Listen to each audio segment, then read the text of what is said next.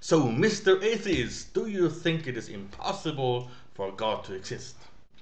Well, there are no absolutes, so I guess it is possible, if highly improbable. Ah, so you don't know anything. I didn't say that. You just said that you don't know anything. No, I most definitely did not say that. You said that there are no absolutes. So, how do you know anything? There are no absolutes, right? How does that mean that I don't know anything? So, obviously, reason is your belief, your kind of religion. Why I don't exactly believe in it in a religious way. It is a necessary presupposition. Yeah, you see, in my worldview, God is the only necessary presupposition. So, how can you prove that reason is right? You can't. That's why it's called a presupposition. So, you need reason in order to prove reason, right? So, it's circular, which is unreasonable. Doesn't that at all bug you? As I just said, it's a presupposition. You see, I've just proven that your worldview is illogical. Now, in my worldview, God is the presupposition that presupposes every other presupposition. So you just acknowledge that God does exist.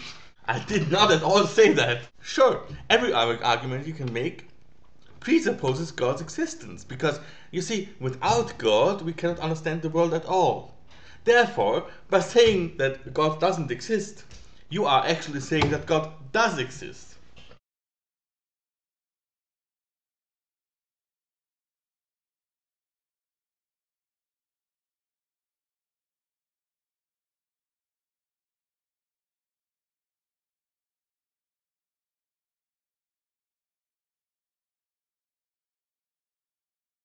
Okay, I will not go on with this little charade. In the aftermath of the uh, debate, the so-called interview that Eric Hovind, son of Kent Hovind, had with Thunderfoot at the recent rally, I came upon the concept of presuppositional apologetics. At first, I was a bit angry, and then I started to think a bit about it and found it simply hilarious. I mean, it's really, really great if you look into it. Um, it actually starts out in the Bible in I think Romans 1 verses 18 to 22 or something. And the idea is actually that you have to presuppose God in everything. Therefore, every argument that can ever be made presupposes the existence of God. Therefore, there can be no atheism. Okay. This, this, this, this is Ubuntu. Ubuntu is obviously a pinkish, hyperactive, and rather friendly hamster. Of course, Ubuntu, did I call him? Ubuntu is also invisible and untouchable, not located in time and space, and cannot be shown by any senses at all. But Ubuntu is the necessary presupposition of everything. So the moment you open your mouth, you acknowledge the existence of Ubuntu. Ubuntu. Sorry, Ubuntu. Now prove me wrong. You can do that. The problem is that you can do that with any worldview. Ubuntu, Christianity, Buddhism, what have you, Scientology, what have you. What's really going on behind the scenes, I think, there is a thing called the Munchausen trilemma. The Munchausen trilemma states that if you go back the chain of reasoning to the very, very end, or start actually, you are faced with a trilemma. You can say that the ultimate reason is itself not caused by anything, thereby posing an absolute. You can say that the ultimate reason is somehow causing itself, which is circular, or you can go for the infinite regress. If we go for the circular option, well, it's circular reasoning. We're doing the Münchhausen thing, which is unreasonable. If you pose an absolute, you cannot say why you were posing an absolute at this point. And if you go for an infinite regress, then you have no reason for anything, because it just goes back endlessly forever and ever and ever. So, the presuppositional apologist will opt for one of the three options of the Münchhausen trilemma, namely posing an absolute, God. Then go on to say that the other person obviously poses some unreasoned presuppositions, which is always the case. And then go on to say that therefore the apologist is right. What he will not say is that he opted for one of three equally impossible options, and that this is a presupposition. So in fact, the apologist is presupposing, assuming stuff, but not acknowledging that this is an assumption, while at the same time arguing that the other person does assume stuff and is therefore wrong. This is inherently dishonest and disingenuous, and I would argue that whenever there is a camera or an audience involved, they are actually not arguing in order to convince the atheist in front of them, but they are in fact talking to the audience. And if you combine this with arguments from authority, arguments ad populum, arguments ad hominem, it can become a rather potent rhetorical mixture that might actually end up converting people. And as I said, it is so dishonest. And at the same time, it is ridiculously easy to see through that.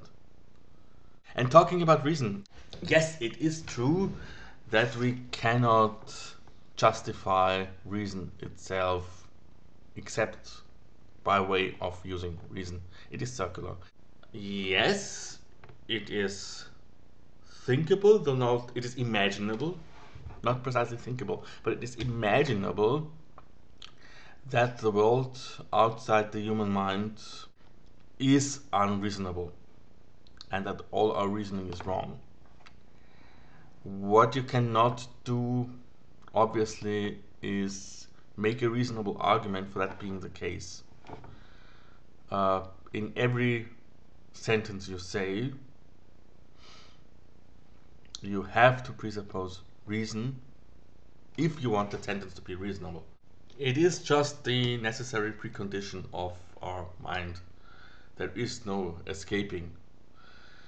And no, this is not a belief that I chose. Well, challenge. Show me that it's wrong. Show me that you can. Show me by reason that you can reason without reason. It doesn't work.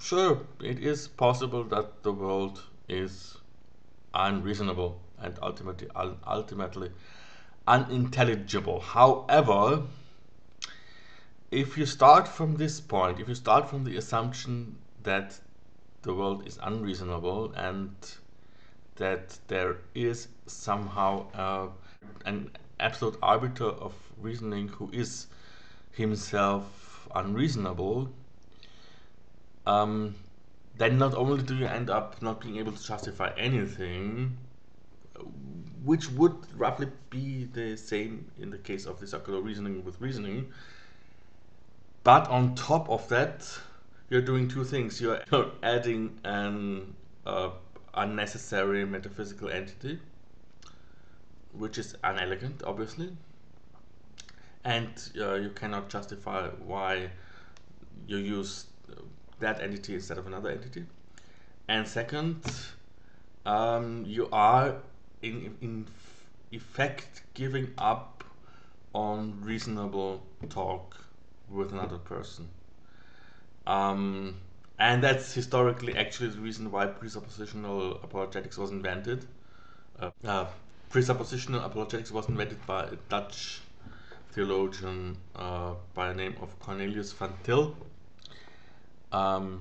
as an answer to Thomistic apologetics, the classical, traditional, mainly Catholic apologetics, which relies heavily on reason and tries to have a common ground between believers and non-believers in the form of reason, and then tries to establish from that common ground that God does exist, and obviously it fails.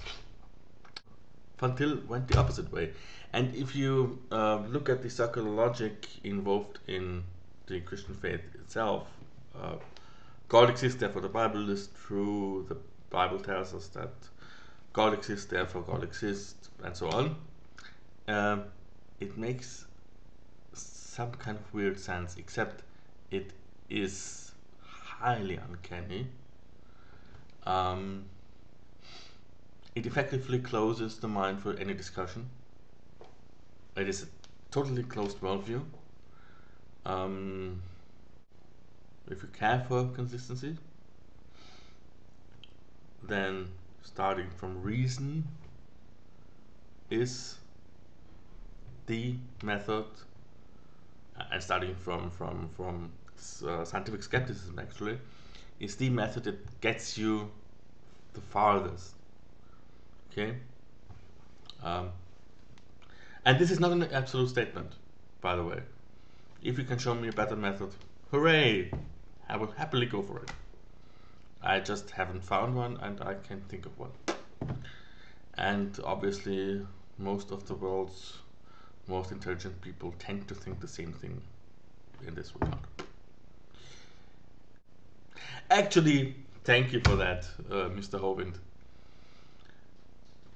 I rarely ever laughed so hard than when I was looking at one of your videos where you explain presuppositional apologetics to a Christian audience.